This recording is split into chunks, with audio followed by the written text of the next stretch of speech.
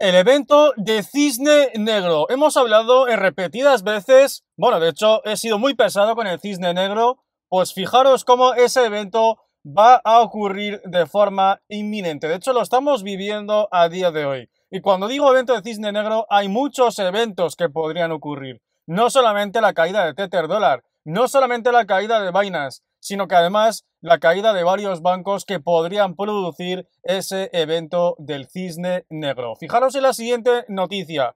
El Republic First Bank colapsa oficialmente y es incautado por los reguladores. La crisis bancaria, chicos, es inminente. Estados Unidos, todos los bancos están haciendo recortes en el personal, están minorizando los costes, o sea, es decir, reduciendo los costes, ¿vale? Mediante, pues, despidos, mediante recortes en la propia infraestructura que utiliza actualmente el propio banco, ¿vale? O los propios bancos. Y fijaros que en este caso aún así es insuficiente y tenemos un colapso. A pesar de que la Fed ha intentado controlar la inflación y el endeudamiento de Estados Unidos son irreparables en este momento y vamos a ver a más bancos colapsar en este año 2024. Este es el primero que se confirma de forma oficial. El Republic First Bank ha colapsado. Comienza la segunda crisis bancaria. Y cuando digo cisne negro, no me refiero solamente a un catalizador. Pueden ocurrir un montón de cosas, puede haber un montón de eventos y entre ellos la crisis bancaria es uno de esos eventos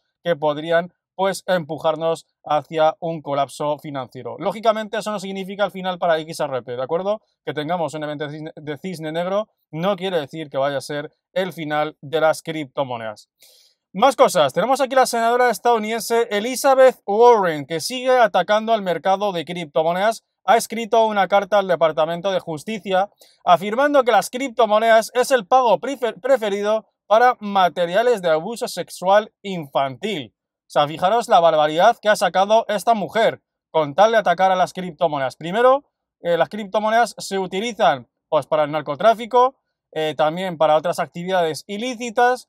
Pues ahora que se ha quedado sin argumentos, vamos a sacar más cosas, ¿no? Vamos a decir que las criptomonedas se utilizan exclusivamente para el abuso sexual infantil. Creo que esto ya se está yendo un poco de las manos y creo que cualquiera que entienda un poco, ¿vale?, de la situación, va a entender que Estados Unidos lo único que está haciendo en este momento es manipular al mercado de criptomonedas. Ayer comentábamos que MetaMask estaba siendo investigado, de hecho, pues lo habían demandado, bueno, me parece que no se llegó a demandar, ¿vale? Pero que estaba ya en fases de demanda MetaMask.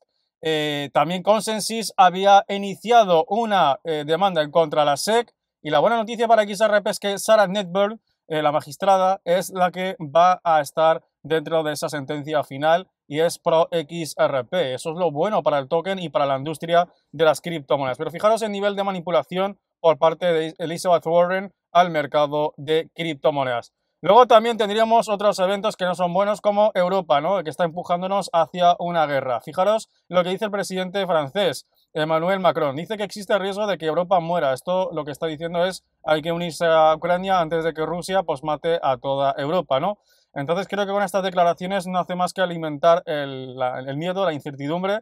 Y creo que en este momento no hay que llevarlo a ese extremo, pero las élites, como ya lo hemos dicho, les viene perfecto, les viene de perlas una guerra para introducir, por ejemplo, las CBDCs. De hecho, yo sigo pensando que la guerra entre Rusia y Ucrania, y la de que tenemos en Medio Oriente menos, pero la de Rusia y Ucrania son por intereses y estoy seguro que al fin y al cabo vamos a tener la introducción de las CBDCs a medida que vamos intensificando ese conflicto y que la única excusa, por así decirlo, para salvaguardarnos del fiat es mediante la CBDC. Utilizamos la CBDC en vez del fiat y lo único que quieren ellos es tenernos a nosotros controlados por parte de las élites. Más cosas. Tenemos a Hong Kong que en 4 días van a lanzar los ETFs de Bitcoin al contado. Los inversores chinos con permiso de residencia en Hong Kong podrán comprar acciones de estos ETFs de Bitcoin al contado. Bueno, ni aún así con esa noticia se ha levantado el mercado de criptomonedas. De hecho, seguimos viendo rojo, pero rojo en todo el mercado cripto. Tenemos a Bitcoin en los $62.000, cerca de los 63, pero seguimos estando en los $62.000. XRP en los 51 centavos, corrección del 1,59. Bueno, pues como estamos viendo el mercado de criptomonedas, entero en color rojo, excepto el token Tron. Pero bueno, el mercado de criptos sigue bastante tocado. Ahora bien, el día 29 como máximo vamos a ver esa respuesta por parte de la jueza Sarah Netburn, la que hemos dicho que es pro XRP.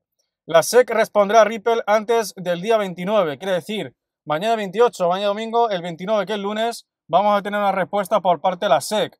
Y luego ya nos vamos al día 6 de mayo, que ya a partir de esa fecha vamos a tener el fallo definitivo por parte del juez. Así que bueno, pues aquí lo tenéis, chicos. Solamente nos faltan días para ver la respuesta a la SEC, a ver con qué nos sale esta vez la Comisión de Bolsa de Valores, con tal de no admitir que XRP no es un valor y que quieren una multa mayor a la que ha indicado Ripple. Vamos, me parece que van a pedir otra vez la misma cantidad, o si no la misma cantidad parecida, contar de alargar aún más la demanda. No les interesa que la demanda acabe ahora, por eso estoy seguro de que la SEC va a salir con cualquier cosa para pedir otra multa excesiva, ¿vale? Para intentar alargar aún más la demanda. Pero bueno, en este caso juega a nuestro favor la jueza Sarah Netburn, ¿vale? Para dictaminar ese fallo final. Y finalmente, el yen japonés está experimentando una caída casi total. Esto se enlaza junto con el colapso del banco Republic First Bank, ¿vale? Creo que esto va a catapultar ese reinicio, ese reset financiero. Sabemos que los bancos se están quedando, pues eso, tocadísimos, ¿no? Sobre todo en Japón. Japón, de hecho, recordad lo que dijo el CEO de SB Holdings, que todos los bancos japoneses utilizarán XRP para los pagos para el año 2025. Estamos en el 2024, casi mitades, bueno, aún estamos a mitades, casi, ¿vale? Así que bueno, falta poco, ¿no? Para ver realmente si a partir del 2025 todos los bancos utilizarán XRP. Esto no significa que se va a quitar el yen japonés para utilizarse el token de XRP como moneda, sino que va a ser como esa moneda puente, esa moneda que una dos monedas fiat. Lo que pasa es que yo pienso que lo que va a hacer Japón es lanzar un divisa respaldada por oro o algún metal precioso, porque está perdiendo la paridad. O sea, quiere decir que se está devaluando, bueno, no es que pierda paridad, perdón, se está devaluando mucho el yen japonés. De hecho, lleva 5 años en declive, en caída el yen japonés. Entonces, bueno, en cualquier momento colapsa el yen japonés, colapsaría pues el resto, bueno, afectaría al resto de las divisas, como podría ser el dólar estadounidense, podría afectar también al euro, podría afectar también a la libra esterlina. La caída de una divisa, como podría ser el yen japonés, podría dejar tocada la economía mundial. Tocada, no digo que todo va, no quiero decir que todo va a colapsar, pero dejaría un poco tambaleándose la infraestructura financiera, y ahí entran en juego las criptomonedas. De hecho, los bancos, ¿qué están haciendo en este momento? Resguardarse en el oro y aparte las criptomonedas. ¿Por qué no estamos viendo, por qué no, mejor dicho, por qué estamos muchas veces viendo noticias sobre propuestas por bancos centrales para comprar oro o para comprar criptomonedas? Como por ejemplo la propuesta del Banco Nacional Suizo, ¿no?